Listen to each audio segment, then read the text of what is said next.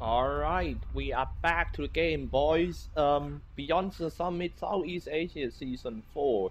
The game, the first match of the tournament, Mineski from Philippines versus Mongolz from Mongolia in best of 3 series. This is game number 2, guys, and current score is quite surprised. Team Mongol 1, Mineski 0. You're here with me, Xyclopz, as your caster. It's gonna be an awesome second game for sure, since Minesi got no room for mistake by Minesi. First ban Lich, that is quite respect ban for Team Mongols. I think Mongols studied Mineski very well. Watching replays. 10 seconds remaining. And look at that first ban, Earth Spirit. 5 seconds remaining. A very annoying heroes. Reserve time. Seems like Mineski. It's all about the draft. They need to draft better this game for by Mineski. Now they are stuck at the second ban. They spend quite much time. They kind of hesitate what to ban next. They might have to ban Outworld Devourer. Or if not, they're just gonna pick it for themselves. Just don't give the Mongols Outworld Devourer. They are so good with that heroes.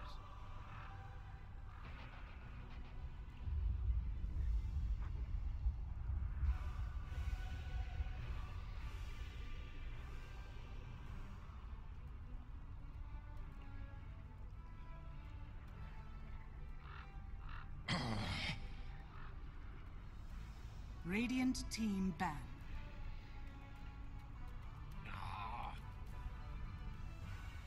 Dire team pick. Radiant team pick. That's what I'm talking about. Now this time, first hero from Team Gigabyte Minetti is the Outworld Devourer. I think it's something that Team Mongols expected, because they just give away Outworld Devourer just like that. You know,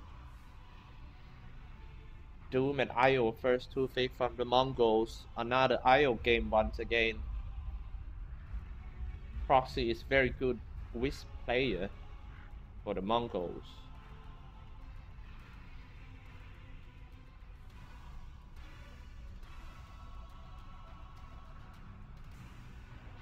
Ten seconds remaining. 5 seconds remaining. Dire team ban. Beastmaster again for Bark. Last game Beastmaster was... It wasn't a good Beastmaster last game for Barkarino. It might be better because they have Outworld Devourer as a mid laner this game for Gigabyte Mineski. I'm sorry, Mineski Sports 5. I think their contract with Gigabyte already expired. That's why there's no Gigabyte in their name tag anymore. Team ban.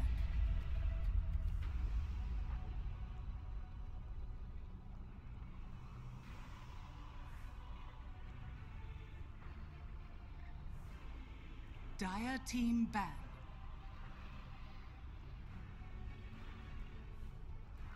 Dead Prophet. I'm sorry, Prophet. It's not a meme. I just, you know, Radiant team ban. Dead Prophet. Block. Radiant team Meeple and the Witch Doctor. And an Enchantress, third pick from the Mongols.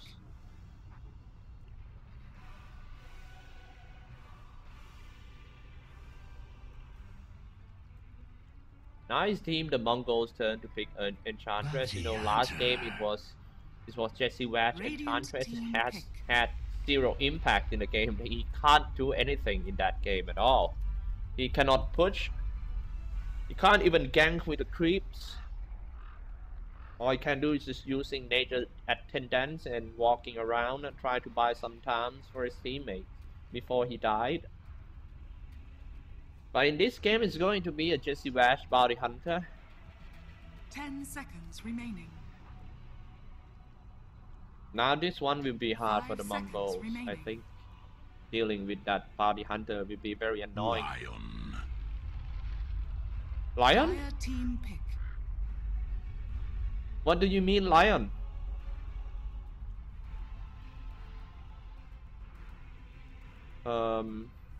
I don't get it. In these three heroes, Enchantress, Lion, and Io, I think it might be a Lion core heroes right here by the Mongols. Wow. Really? Because Enchantress gonna farm in NC?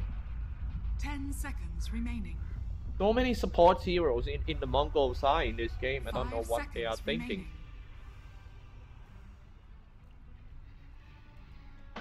Reserve time. Oh. Say hi to the guys in the chat room. Thank you so much for tuning in. But this is actually the first match of our Beyond the Summit Southeast Asia Season 4, and I'm very excited that our BTS Series C is back again, guys. Running out of time for Disruptor for second support of Team Mineski. Dire team Spectre back. Banned.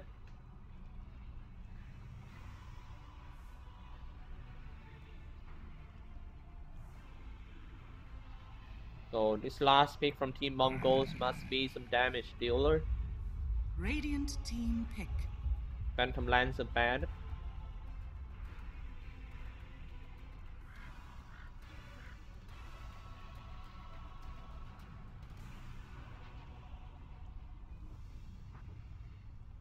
I don't get it. You know, they had three supporter heroes right here for the Mongols. So I think it could be Lion Core, maybe Lion 10 Mid or seconds something. You know, remaining. we haven't seen the Lion Core heroes for a long time already. 5 Like seconds years, remaining. 2 or 3 years. Reserve time. Or maybe Enchantress Core. Enchantress Mid. Phantom Assassin. Phantom Assassin. Dire Jesus team Christ, what is this pick from Team Mongols? Wow. Is this some kind of experiment or something?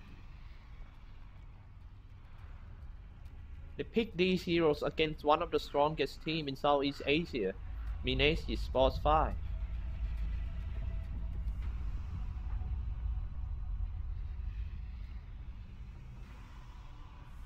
pick. 10 seconds remaining. 5 seconds remaining.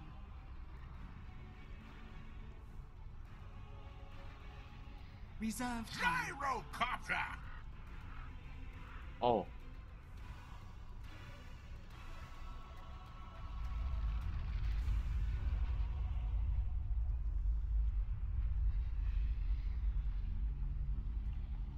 Alright, guys. Wait, first I gotta change the overlays. And now finally we are in game 2. Mongols versus Mineski. 1-0, Mongols leading. Gonna do some quick intro here for Team Mongols. So it's gonna be a Lion support. Aryan Bowler for Lion. Proxy on Io, Masquerade on Doom. And the disconnected guide, Retribution on Enchantress Mid. Danye on Phantom Assassin from Nessie in the dire side, Raging Potato and Alpha Devourer. Volcarino on the Beastmaster, Jesse Rash on Bounty Hunter, Jules on Disruptor, and Ben-Hur on Gyrocopter. My goodness, Enchantress Mid.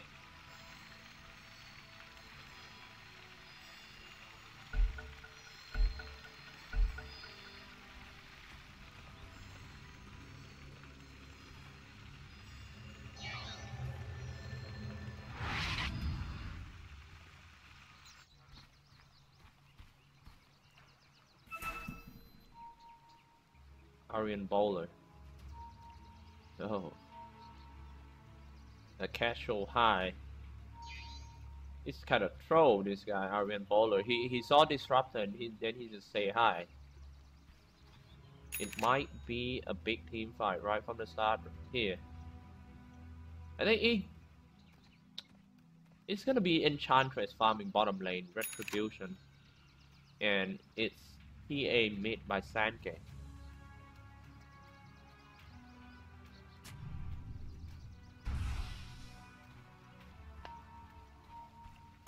Jesse Wash. 30 seconds to battle. Observer wards right here. They didn't see it or something. It's an observer ward here, but they didn't deny. Or they might give it to Io. They didn't see the observer ward, and that could be their mistake because team by mineski still have a vision on them. Begins. Hey, why nobody hit the ward over there? Oh, a nice earth spike. And yep. Okay, so the bottom bounty rune belongs to Enchantress. In the middle lane is Phantom Assassin versus Raging Potato.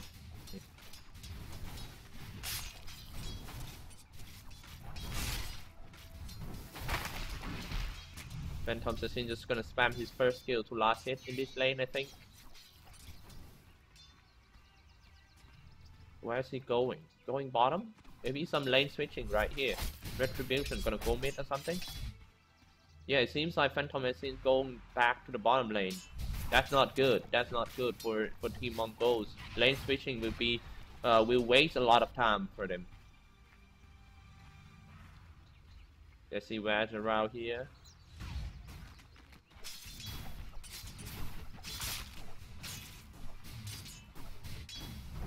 So middle lane Retribution Enchantress versus Raging Potato.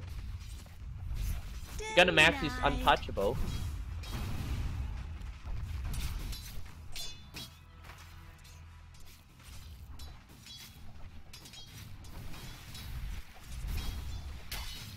Get harassed by Jesse Wash. Now it's a lot easier for PA to farming in this lane against that Beastmaster.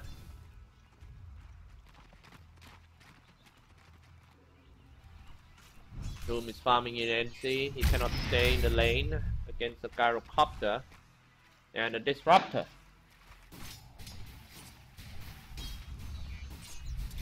Nothing much in early game for sure, because you know they're just trying to farm first. Make sure that the core heroes get item they need. Bountiful. Retribution.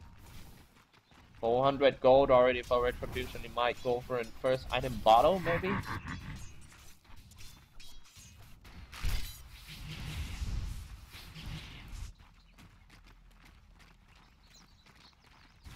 EA. Sanke. 8 last hit. Not a good last hit this game for Sanke, you know, compared to that Xyclopz already got 16. And placing sentry ward to block the creep camp here by Jesse Wash. Can't have it.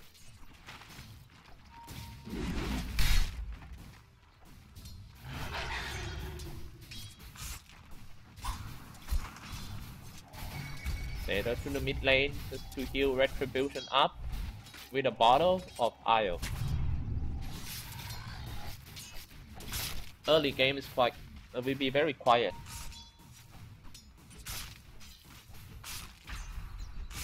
Sanke, Phantom Assassin. Bounty Hunter was killed by Roshan. It's just the fast way to go back to the base. Xyclopz having a very good time farming right here, leading on the creep stats with 23 last hit. I don't think in late game Xyclopz can fight PA. Someone TP down is gonna be a Bounty Hunter. They might try to do something here with the Sanke. Start it off with Ginada.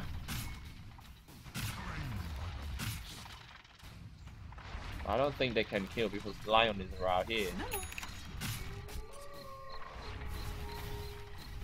Well, in this Oh, look at that, Jesse Wax. Do they have any detection? Yes, they have sentry. Might be the first blood. Come on.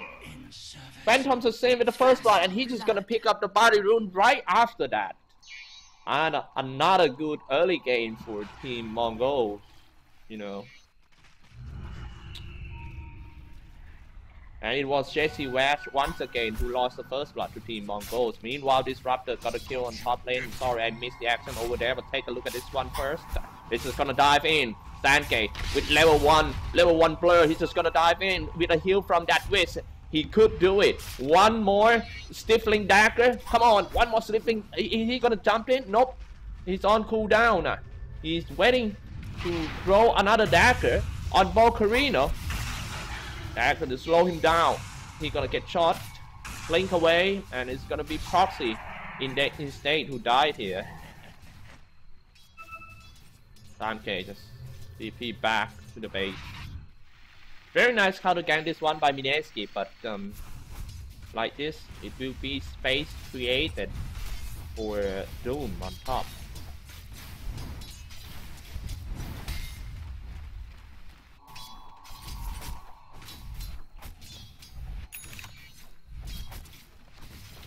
Kind of boring early game, to be honest. Let's take a look at the graph. The graph still on mineski's side, both golden experience, but it's go back up a little bit to Team Mongolz.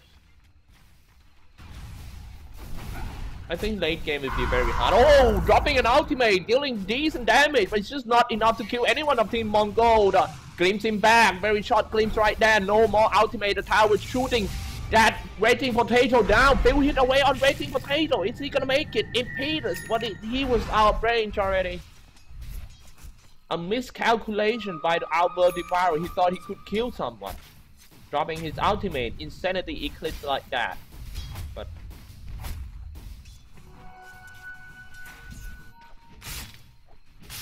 free farming Phantom's Assassin on the bottom lane.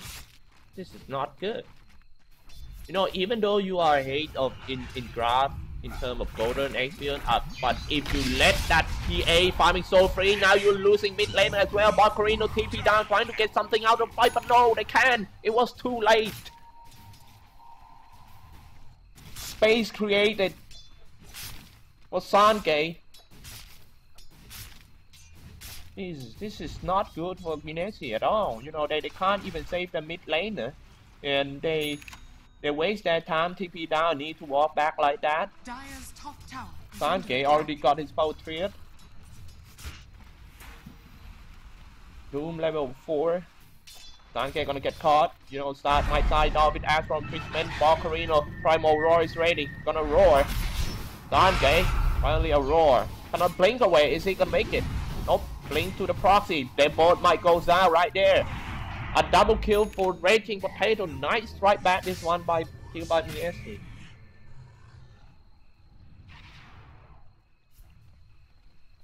Retribution Enchantress mid lane. Impedus.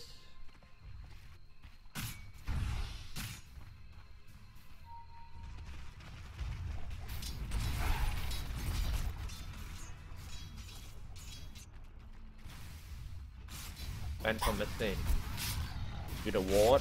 I think he need to put his observer wards around here to see whenever someone TP down trying to gank him. Oh, look at that, Volcarino. Quite tanky. I don't think he can kill the Volcarino though. Now coming into the scene, Raging Potato, another kill on the PA. Yeah, it's gonna be Arian Bowler for sure. Dominating. Double kill 2 times in a row for our Raging Potato. That is very big lead for Gigabyte mineski.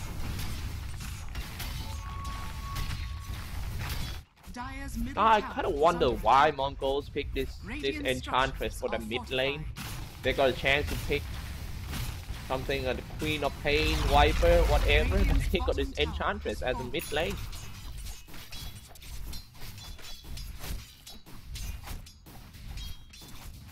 Bounty Hunter still level 4. It almost killed the courier. Just one hit away. The courier was slow, and that's another kill by Jesse Raj. Wow, actually, this is his favorite hero right here for Jesse West, the bounty hunter. But now he got nice kill and nice from the dust by proxy. Very well prepared. I think this guy needs to calm down for Phantom Phoenix. Just need to farm first. Maybe get some basic items like a drum or Ring of Aquila to increase his HP. Diving in again, Baccarino dropping low. Be careful. Blinking slow on Baccarino.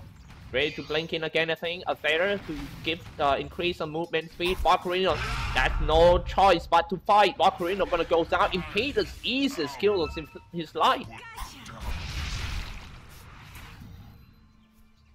Not bad, not bad.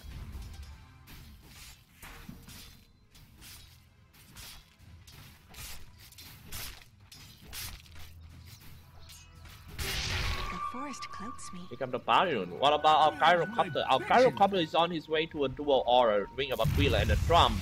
Setting up an ultimate, but he did use the grip. What is that ultimate for? Dude, make a mistake and he might go down right here. Masquerade gonna go down, but he will kill Jules first for sure. One hit away. Slash Jules down. And they lost Bender as well. It's 2 down for Team Gigabyte mineski. What a big mistake over there.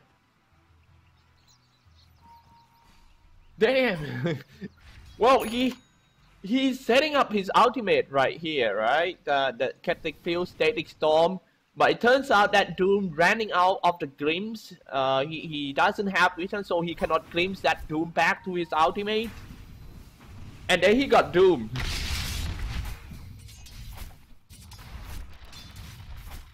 Man, they got a countdown. It seems like mineski made a lot of mistakes today. And guys, keep in mind that this tournament is a knockout tournament. If you lose the best of 3, then you are out of tournament. There is no loser bracket. There is no room for mistake at all for Team Gigabyte mineski. They got a very good early game, but now they're starting to make a mistake.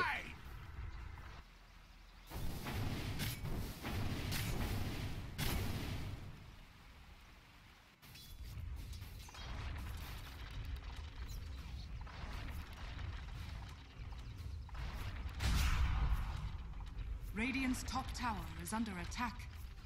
And that is a tower. The retribution is getting bigger and bigger. Dire's bottom tower is under He's attack. gonna get a drum. Radiant's And top then tower maybe is an agony scepter.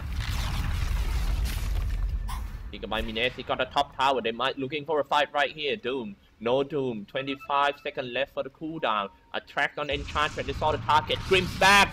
Now it seems like Enchantress in the middle of the team fight. Dropping a call down. Hit that Doom. Is this enough to kill a Doom? Yes, they got that Doom. The first one who goes down, they need to retreat against a Lion. Dropping so low, but he was killed by Io. But they cannot run away from Center the Eclipse. So few hits away. Gigabyte mineski doing very good in this team fight. A bad positioning by Team Mongolz. They lost 4 heroes in the team fight. The first 10 kills go to Team Gigabyte mineski. Sorry, it's Team mineski. Radiant's top tower is under attack.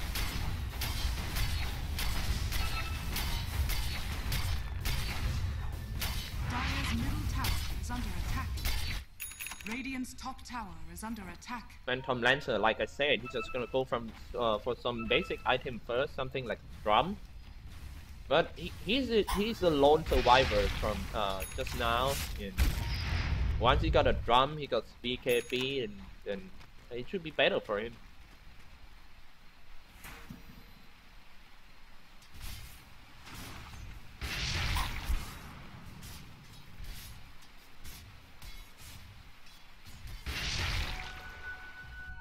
To the Roshan pit, that was very early Roshan for mineski. Consider their heroes.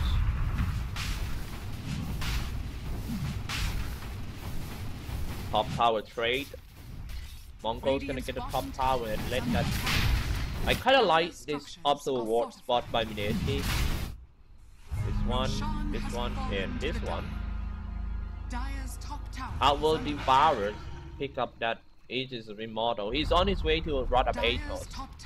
Actually, Outworld Devourer is farming faster than Team Mongolz Outworld Devourer last game. Rating Potato POD.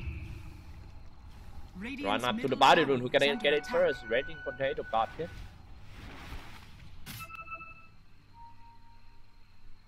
Enchantress.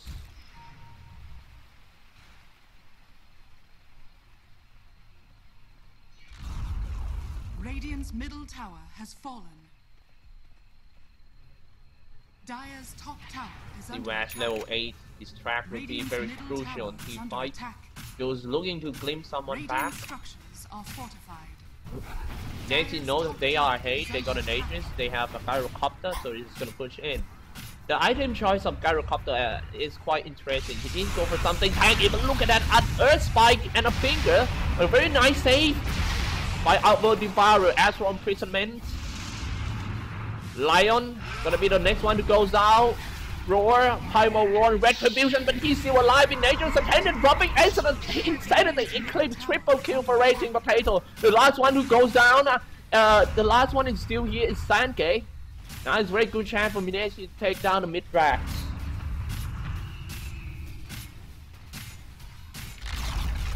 Radiant's middle tower has fallen. Radiant's middle barracks are under attack. Gonna be mid-racks. Radiant's middle What about the draft? I don't know, man. Giving away Outworld Devourer to Gigabyte Mineski. They got a chance to ban an OD for Team Mongolz, but they kinda, I won the first game. They have too much confidence, so they give OD to Team Gigabyte Mineski, and they have Enchantress to fight OD. Anyway, the game is not over yet. They only lost mid-draft. But if you take a look at the graph, you see that's dropping down to Gigabyte Mineski's side. Radiant's bottom The tower graph is under attack. dropping down like a gas price.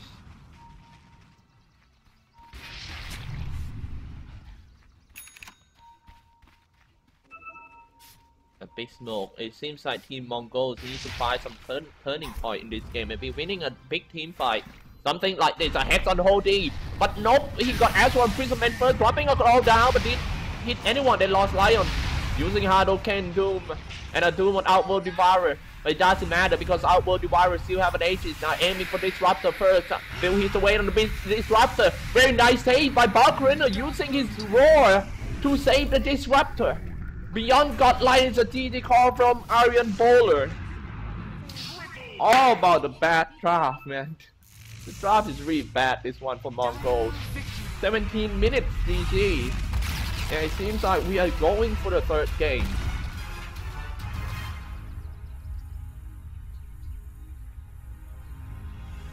Alright. We are going to have... we're gonna take a break for a few minutes. Then I will just, show you guys some ads. And then we will be back for the third game of the series.